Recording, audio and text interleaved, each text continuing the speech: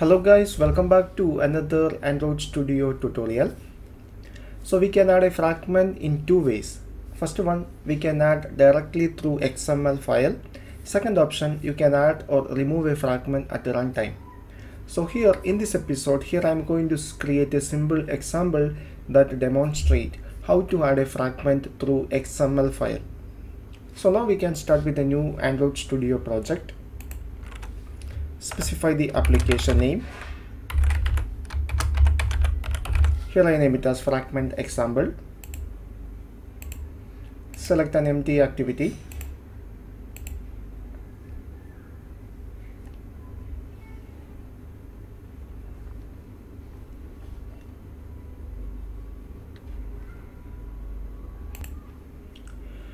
Here the project is created.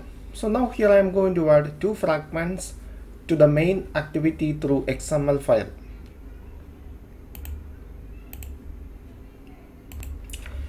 So first here I am going to create two separate fragments. Like activity, fragments also have a class file and a separate layout file. So now here I am going to create two separate fragments. So first here I am going to create the class file for the fragment. So create a new Java class.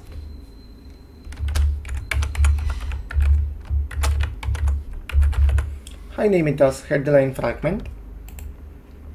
So this is the Java class for the fragment. Now we need to create a layout for this fragment. So expand resource folder, right click the layout folder and create a new layout resource. Specify the file name.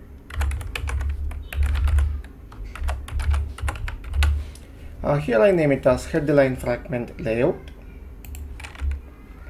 So this is the layout for the headline fragment. So now here I am going to add some text to this layout. So change this one into blueprint. Now here I am going to add a text to view. Now specify the constraint for the text to view. Specify constraint at the top. Specify constraint on left and right. Now change the margin on the top into 32. Now here I need a constraint at the bottom also. At the bottom also I am going to use the same margin. Okay. Now select the text view. Make it bold. Align the text at the center. Now change the text size into 30 sp. Now I am going to change the text.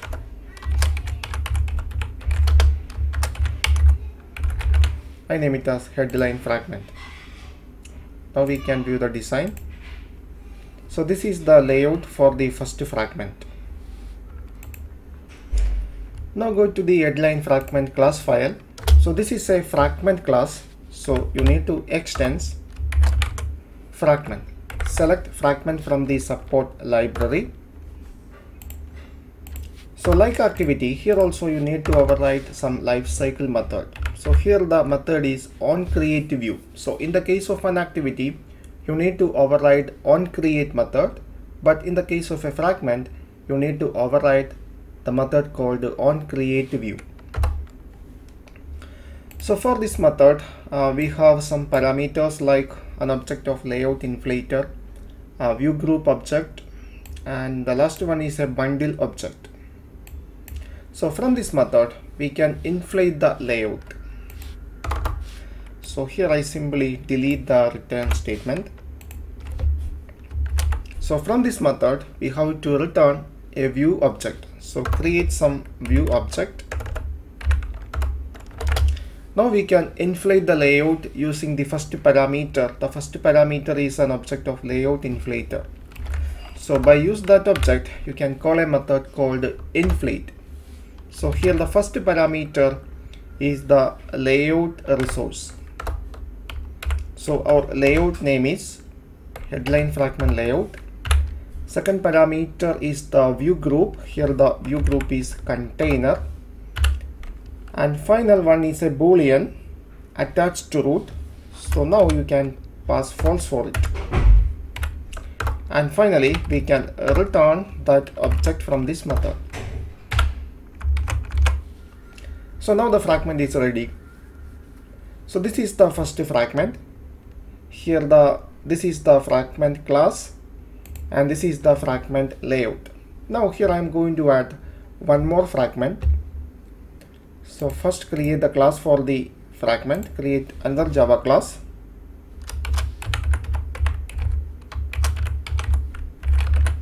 I name it as article fragment.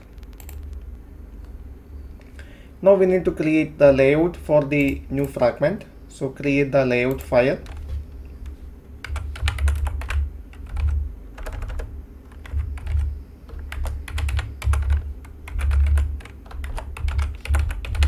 Here I name it as article fragment layout.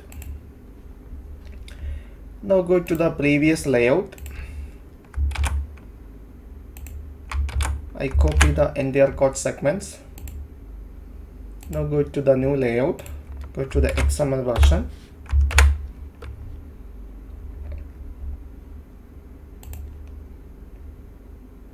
Okay, so here we need to modify the text. This one is the article fragment.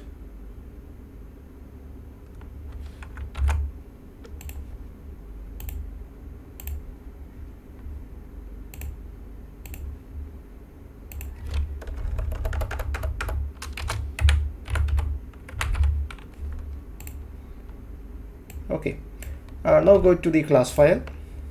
So this extends fragment, and override the method on create view method. So now we can return the view in a single statement. Inflator dot inflate, specify the layout resource. Here it is article fragment layout, container. Okay, so now here in this application we have two fragments, headline fragment and an article fragment. So we create the layouts and class files. Now we need to add these two fragments to the main activity through XML file. So now I close all these files. Now we can open main activity, layout for the main activity. So this is the layout for the main activity. Go to the XML version of that layout. So for easiness, here I am going to modify the root element of this layout into a linear layout. So by using linear layout, we can align view components horizontally and vertically.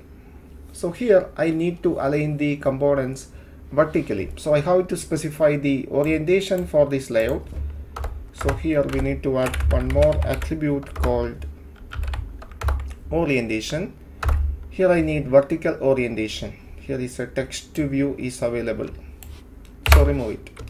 So if you want to add a fragment through XML, you have to specify a fragment XML item on the layout file. So here we need to add two fragments. So here I am going to add the first fragment. Specify the width as match parent, height into 0 dp. Now specify an ID for the fragment. This is headline fragment.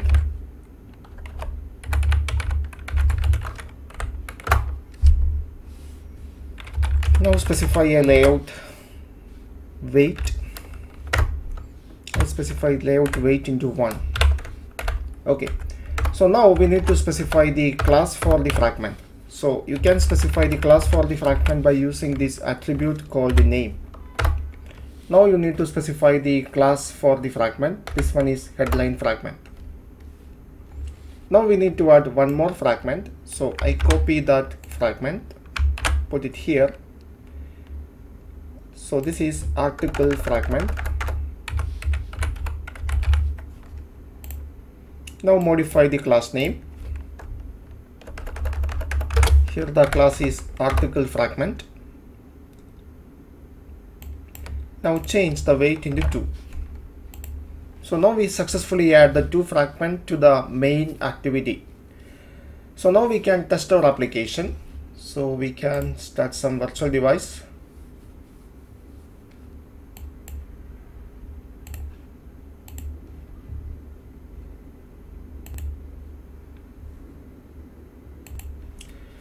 Okay, now here the virtual device is ready.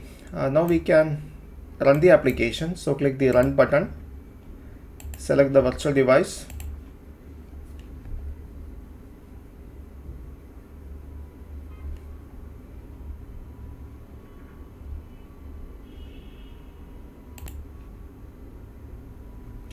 So now here the application available on this virtual device. So this is the first fragment and here is the second fragment. So here instead of creating two activity for headline and articles, here we create two fragments and we add the two fragment to the main activity through the XML file.